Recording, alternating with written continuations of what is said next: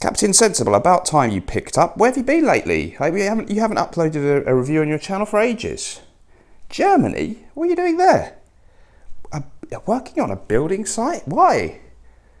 It's fun, really? Oh right, out drinking. Girls too. Oh, don't tell your wife. You did what? Wow, that's living all right. Working on the side from morning till night, that's living alright. That's living alright. Then a pint with the boys in a bar full of noise, that's living alright. That's living alright. Working all day for a pittance of pay, then blow it all on Saturday night. Oh, spent all me money. And you kiss the dames, but you don't ask their names, that's living alright. Just don't tell my wife, alright? Working in the sun, drinking schnapps, having fun, that's living alright. That's living alright. Then a night in the town, spreading it around, that's living alright. That's living alright. Working all day for a packet of pay and send a little back to the wife. That'll keep her Till sweet. you keep a little here just to keep you in beer, that's living alright. What she doesn't know won't hurt her, don't When you worry. play the game, then it's our fate the same, that's living alright. Nothing to worry about. Telling a lie with a glint in your eye, just to know you'll be back on the side. And you kiss the dames, but you don't ask their names, that's living alright. Who needs to know their names anyway? Yeah, you play the game, then it's all fate the same. That's living alright. That's living alright. You only live once. You've got a right to have fun. That's living alright. That's living alright.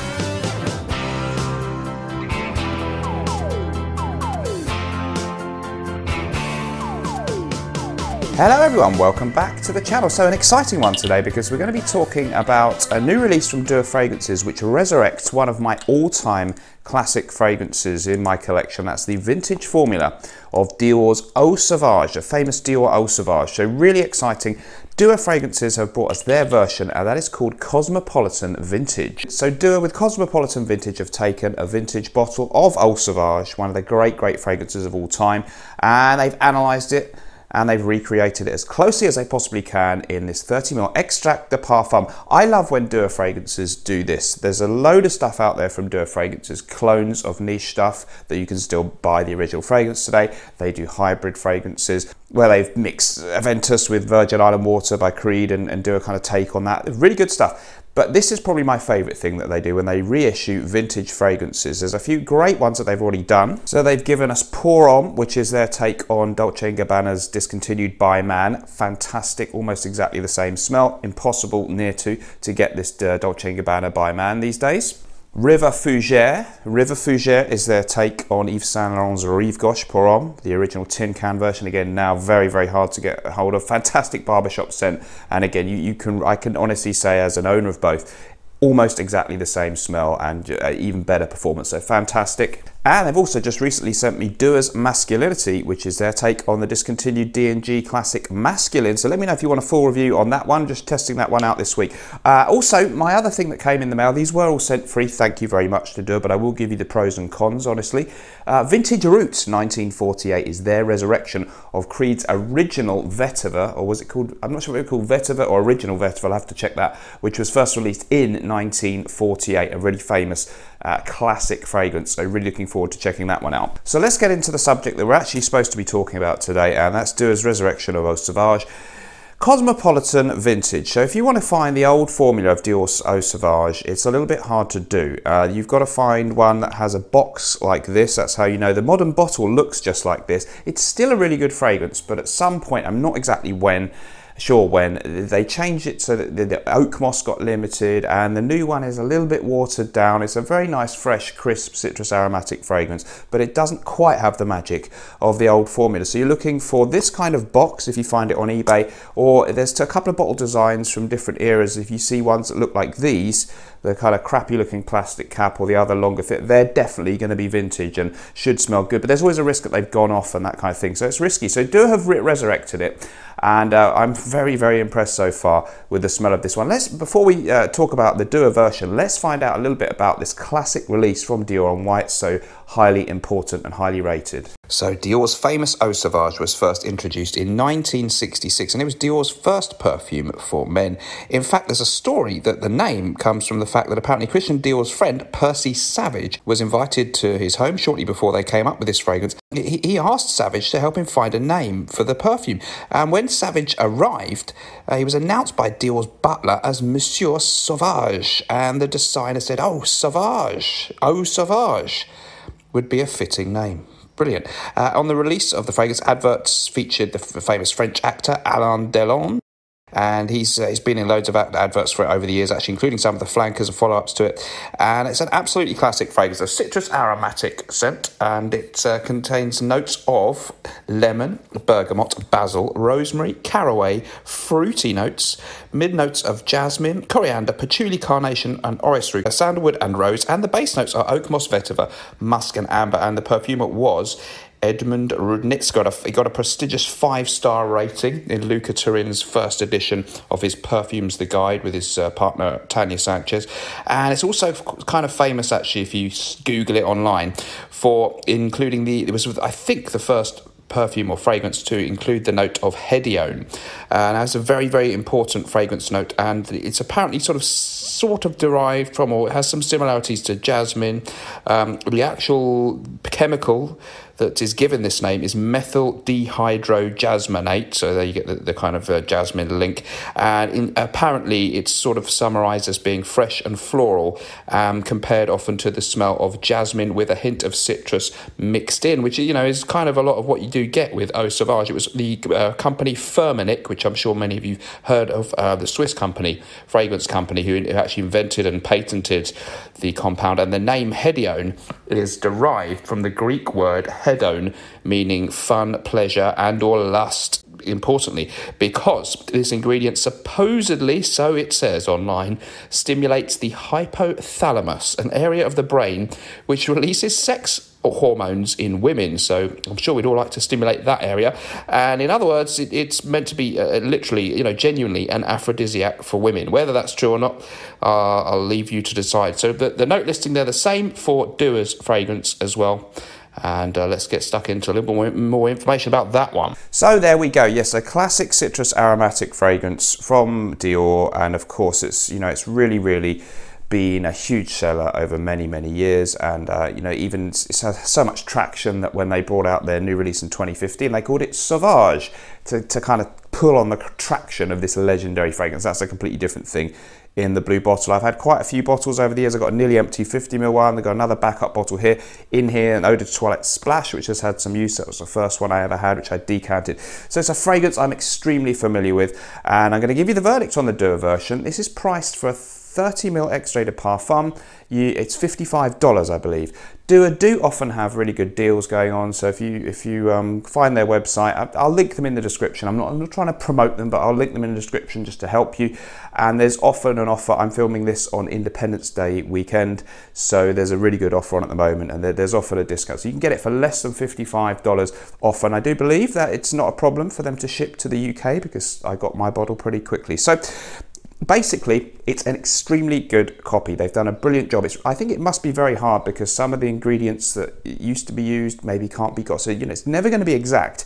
But if you are a fan of, if you fondly remember this old formula, or maybe you have a little bit left in the bottom of a bottle, maybe it's gone off a little bit, the notes are changing, you're thinking, how the hell do I get some more? I think you're going to be very, very happy with this. I've actually got a little bit on a card of each one.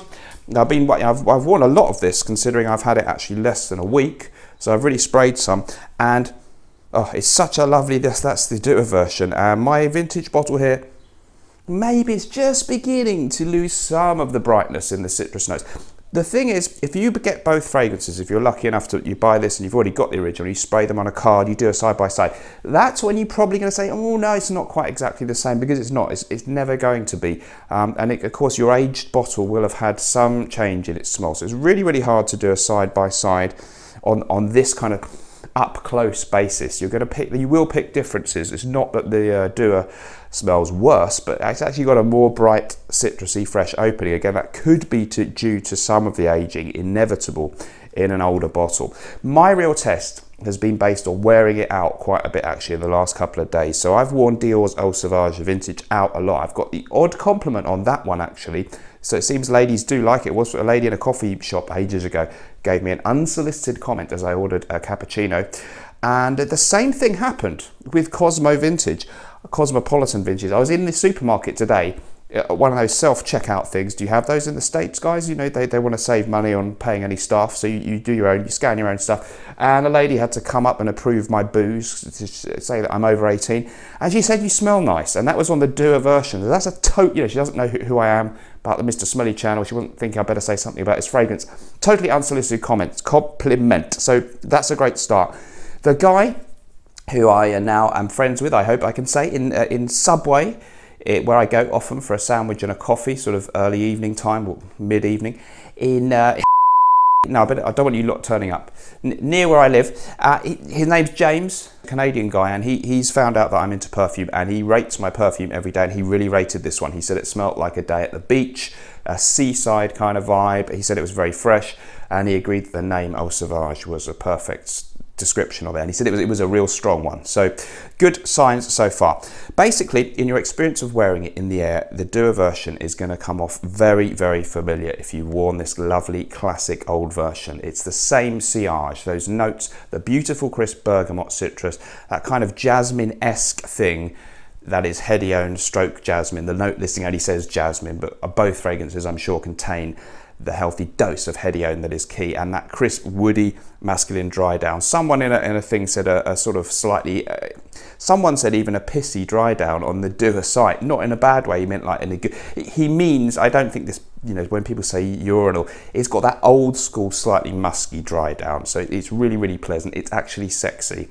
So in essence, this is a classy, gentlemanly, fresh, citrus, aromatic fragrance with complexity and depth. It's leaning a little bit more for the more mature gentleman. The guy in the sandwich shop, James, said, you know, it felt like a more grown-up type of smell, a little bit old school. It's not more of it's not the one that's going to massively appeal to you. Maybe if you're 21, it's not old in a dated way, but it does have that classic vibe. So classic, refined, fresh, a little bit retro in a beautiful way is the essence of what you're getting with this fragrance. And it's just everything you would hope for, I think, in a clone of the original fragrance. So happy that Dior have done that. So great performance, lovely opening, very sharp, very zesty, very bright, crisp floral tones, this lovely kind of green herbal thing. Luca Turin in his book said that he believed that the perfumer Rodnitska had sort of created a magical Vietnamese salad accord. I have no idea what that means. I have never had a Vietnamese salad, but there is a lovely green leafiness as well. It's a complex fragrance, and both versions here share that. And it's absolutely gentlemanly and classy, and I really, really enjoy it. So well worth checking this one out. Positives and negatives, I want to be objective. I am sent these for free. I'm very grateful and I'm very fortunate in that, but you guys have to pay, so you know, it's not so nice for you to just get lovely stuff sent free. So let's see what you might like, what you might not like. So if you want a copy of the original that smells very, very close and does the same job in wearing it for a decent price, then this is absolutely superb. Negatives, well, it's not a Dior fragrance. It's not a well-known, prestigious brand. It's Dior. I think they're a great brand, but it's, you know, it's not going to look as cool on your mantelpiece, probably, that compared to that. And it's not that cheap, you know. It's compared to an Armaf clone of something, or, you know, Club de Nuit Intense Man.